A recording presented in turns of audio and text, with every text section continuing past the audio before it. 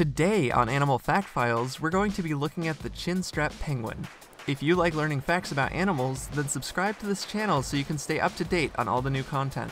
Chinstrap penguins are the most populous of the 17 recognized penguin species in the world today.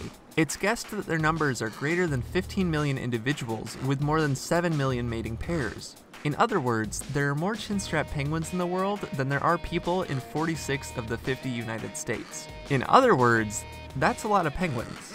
They live inside the Antarctic Peninsula, and also inhabit many Antarctic and sub-Antarctic islands, with their greatest populations on the South Orkney, Shetland, and Sandwich Islands. Antarctica 1, everywhere else, 21.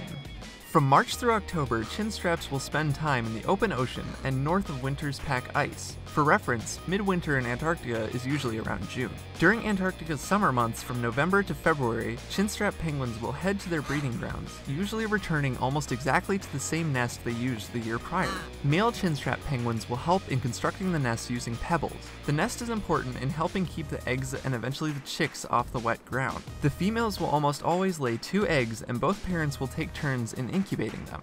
The eggs usually hatch a month later, and the young chicks will stay on the nest for another month, being fed by either parent returning from a hunting trip. The parents usually return with more than half a pound of krill for the chicks to eat. That's like almost 4 cans of Fancy Feast. A month after hatching, they usually have developed enough to live without the warmth and protection of one of their parents, and the chicks will all stay together in a large group called a creche. In this group, all the young penguins will huddle for warmth and protection while their parents go hunt. It's about a month later that all the penguins, new ones included, will make their migration, the young taking to the sea for the first time. The young penguins will reach sexual maturity around 3 years of age, and they can live up to 20 years. While at sea, the main meal of chinstrap penguins is krill.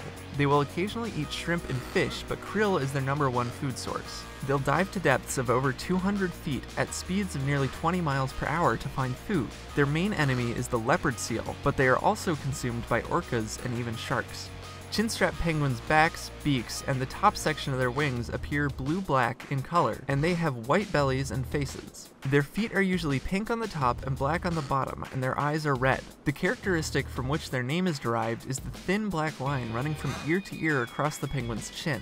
They kind of look like they're wearing a helmet. They are also known as ringed and bearded penguins. Another distinct feature is the chinstrap penguin's white face. The royal penguin is the only other species of penguin that sports a white face, as opposed to the typical black seen on all other species. Chinstrap penguins stand at about 25 inches tall and weigh anywhere from 7 to 14 pounds depending on the time of year. Males and females look almost identical, and there aren't many size variations between the two.